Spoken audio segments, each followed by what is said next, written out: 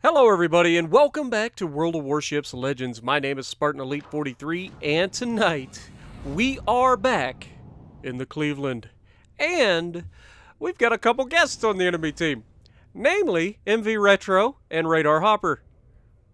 Now I'll be honest, Winter Smith as well is with them. I'll be real honest, I don't know who Winter Smith is, and Radar Hopper is not really ringing a bell to me, but I definitely know MV Retro. So we're going to push over to the left side here, and we are going to be the absolute bane of everybody's existence. Now, you'll notice that they're in Yamato, and they have a destroyer escort in the Lightning. Now, I'm not going to lie, I'm going to be playing this one extremely safe. Why? Because Yamato. I do not want to get into an open water engagement with Yamato if I can avoid it.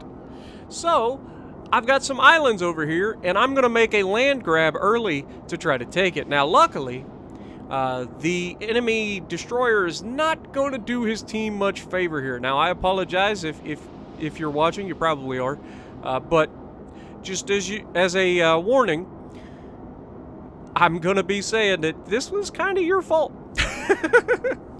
So, I'm in Cleveland. What is Cleveland known for? Extreme rates of fire. Let's be real. The volume and the rate of fire of this thing is ridiculous. Now, you couple that with the fact that you can set fires like nobody's business because of the volume and the rate of fire, and what you end up with is an absolute mess for the enemy team. And Retro gets to be the first recipient, so without further ado, let's get the fire started. Let's throw a Retro on the Barbie, shall we? Now, he fires at us, but we've got an island here to protect most of us. So we're not too particularly worried, though, yeah, we managed to get away with it for now. But we did set a fire right there, and he is going to be mostly untouchable from here. And you can see I can't quite finish shooting over the island. But I'm heading up to the island that's to my right there. That is the island that I need, because that island is low enough that I can shoot over it. Now, as soon as I start firing on these guys, you can see I initially was going to go for the back Yamato, and then I'm like, no, we got to go with Retro, because I know he's already, he's on fire. He hasn't burned his damage con yet, but he will, you know, if we keep setting him on fire. And then we can set him on fire some more, because that's the way you kill Yamato as a light cruiser. It's just how it goes. I'm not going to be firing AP at a Yamato. Even if I can get some plunging fire on him, it's just not a good look for my Cleveland. But we do get another fire on him. He does, unfortunately, let the first fire burn out. And as soon as I start getting this fire here, I do believe he's going to be forced to use his damage control. I could be wrong. Lightning gets spotted early, thanks to our cruiser and our Yamato pushing straight forward. They're taking the inside, I'm taking the long-range support role. Now, unfortunately, because I'm taking the long-range support role, I can't really do a whole lot about the Lightning. It just takes too long for my rounds to get to him. It's almost impossible for me to hit him at this point. So I go back to trying to roast Mr. Retro, who is currently burning twice. And he must have used his damage con at some point. I missed it. But yeah, he's definitely burning. And you'll see I get some nasty server lag here. Like, for at least a solid, like, 5-6 seconds of just nasty lag for no reason. It was driving me crazy. But it happens. And you can see I go back to trying to support the team, trying to help with that Lightning, and I just can't lead enough or guess. He's kind of going in circles, but he's not long for this world. Our cruiser and our Yamato's about to mop him up. Just a matter of time. But we go back to firing on our friend Retro here, who has no fire burning currently, but that's about to change, because, oh yeah, this is the volleys that just for whatever reason we're like, no, we're not going to allow you to hit him. Like, it doesn't look like he's moving a whole lot. I'm assuming he's still, like, coasting a little bit, but, like, for whatever reason the game is just like, no, I want to land right next to him. I don't want to land on his ship. But then it starts landing on a ship, and I'm like, okay, we're good. The game has somehow managed to fix itself, but yeah, that was a bit annoying, not gonna lie. But unfortunately for Retro, he's not long for this world. I mean, as soon as ooh, he gets punched. Now, that being said, if you're ever in this position, okay, and you're against a guy who has had all of his health burned away from him, and you are closing to this distance, expect a ram! What are you doing? And of course, Retro doing what Retro should do, he manages to ram the friendly Yamato, taking him out, which was actually a great play by Retro, because, I mean, he had nothing else going for him. You might as well take one with you. So he took out our Yamato, and about this time I was starting to feel some type of way, because we lost everybody that was over here. Now, fortunately, the enemy Alaska gets spotted by our battleship that's going through the center. We had a gross occur first going straight through the center. And he's out of my range at the moment, but I'm about to get up in there and be able to touch him. Now, Alaska has had his engine knocked out. You can tell by the sparks coming from his smokestack, he can't go anywhere. Now, that being said, I'm not 100% sure he was playing to begin with.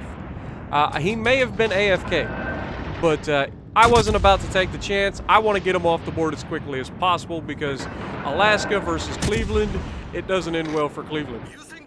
So we're going to try to set him on fire, get him burned down, and just overall, just get him off the map.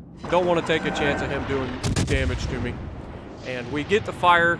He's not long for this world. He gets hit by the gross occur first one more time, and he's about to burn down. Actually, we got the kill with the shot that came in at the end. But we're up to 119 hits with 6 fires and a kill. But we're not done yet. The enemy team has 3 ships left. One of them is the Yamato that we have yet to touch, but that's going to change very shortly. The other 2 are on the opposite side of the map from me. So I have no chance to affect those guys, but I do have a chance to engage a Yamato. Now, I have 36,900 hit points. I don't know how much health this Yamato has, but I'm assuming he has probably more than that. Oh, nope, maybe not. Maybe he has right around the same as I do.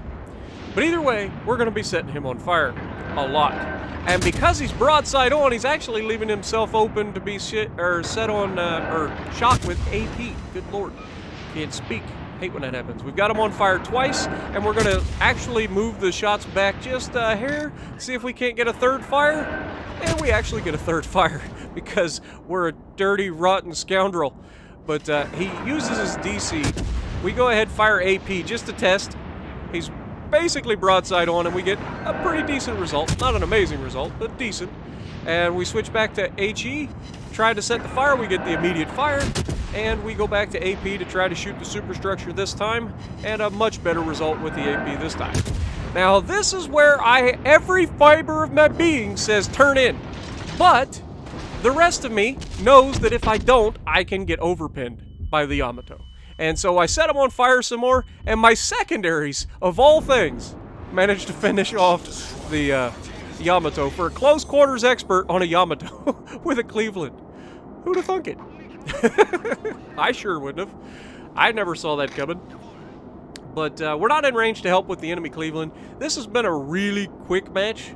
We've just kind of dominated this side. Our team kind of rushed straight into their team, and both teams traded a lot of big ships, and that was the end of this match. There really wasn't a whole lot to it. But it showcases just how useful these islands are for anybody in a cruiser that has the ability to set fires. Like, it's nasty. Especially when you're allowed to get there. But, you know, you can't look a gift horse in the mouth. Now, our Groziker first is like, you know what? I'm not going to let this Cleveland get away. I'm chasing him down. I'm going to take away his island, and I'm going to shove my ship right down his throat. And then he gets spotted right out in front of me, and we're going to start unloading on him. Got the HE loaded initially, and then we're going to switch for a couple rounds of AP late. But, yeah.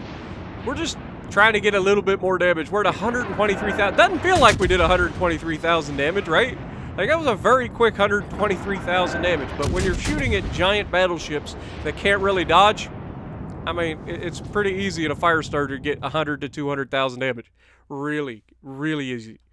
But we managed to win the match. So, sorry, Retro. Sorry to your pal there, Hopper, Radar Hopper. We end up top of the leaderboard. And if you like what I'm doing, punch the like button, leave a comment below, subscribe to the channel if you haven't already, and as always, I will see you in the next video.